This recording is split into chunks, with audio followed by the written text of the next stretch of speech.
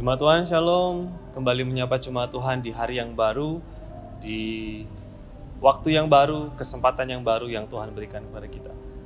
Sekali lagi ingin mengajak Jemaat Tuhan untuk merenungkan prinsip firman Tuhan tentang nilai, tentang keyakinan, tentang kepercayaan apa yang harus kita miliki, tentang prinsip apa yang harus kita hidupi ketika kita memasuki tahun 2021, di tahun yang baru, yang penuh dengan tantangan, tahun yang tidak mudah kita jalani, tahun yang penuh dengan ketidakpastian.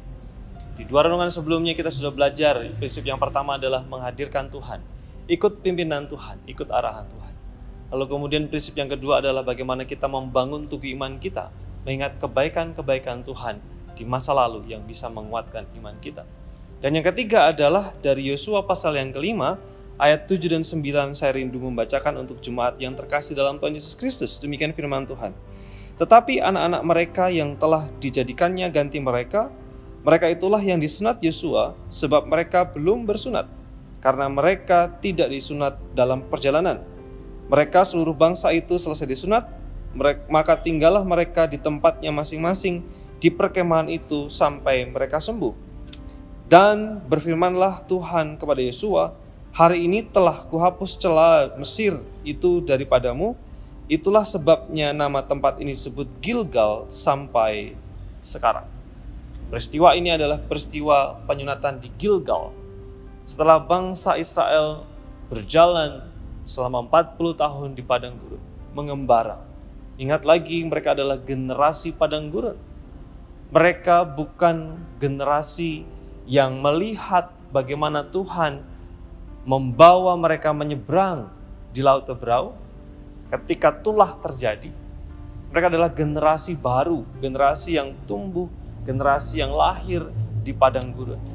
Lalu kemudian, kenapa ada pasal 5? Pasal 5 adalah pasal yang penting setelah mereka masuk ke tanah perjanjian, dibawa masuk ke tanah yang dijanjikan Tuhan. Akhirnya Tuhan memperbaharui perjanjian mereka dengan tanda sunat. Kita tadi membaca bahwa Tuhan memerintahkan generasi yang masuk ke tanah perjanjian itu untuk disunat.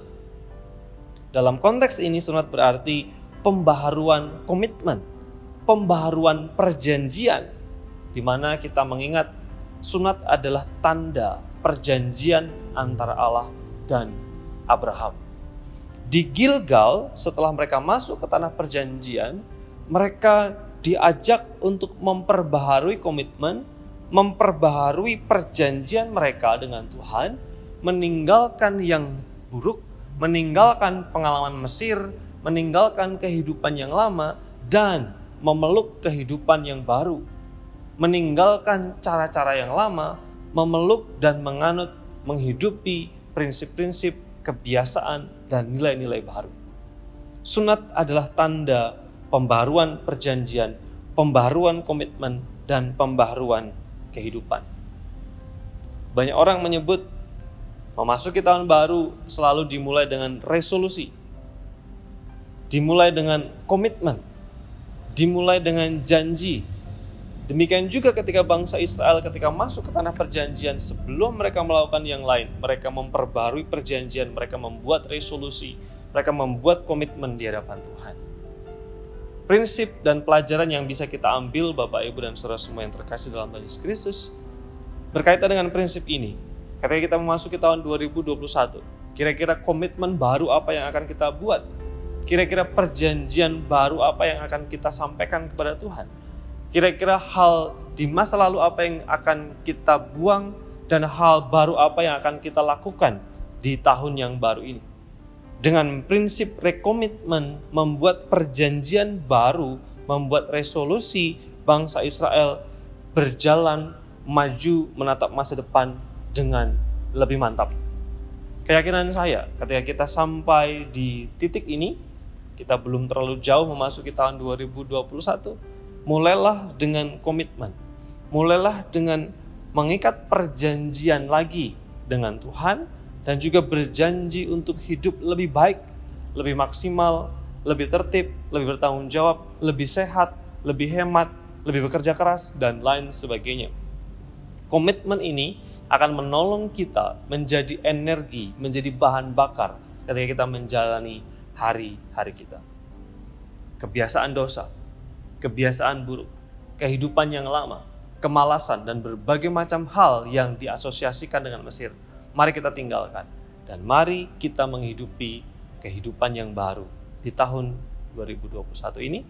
Kehidupan baru, komitmen baru, tekad yang baru.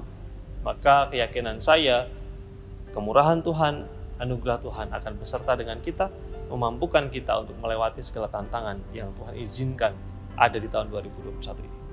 Puji Tuhan, mari kita berdoa jemaat yang terkasih. Kembali lagi bersyukur karena kami diizinkan untuk merenungkan firman Tuhan. Bila firman ini menolong kami untuk menjadi pribadi yang lebih baik, mengasihi Tuhan, lebih dewasa, lebih sungguh-sungguh di dalam iman kami. Sekali lagi doa kami untuk jemaat Tuhan, berkati segala aktivitas, kegiatan, dan apa yang Tuhan percayakan kepada jemaat Tuhan sekalian. Mengucap syukur dan mengembalikan segala hormat, pujian hanya bagi Engkau Yesus Kristus Tuhan kami. Dalam nama Yesus kami bersyukur dan kami berdoa. Amin.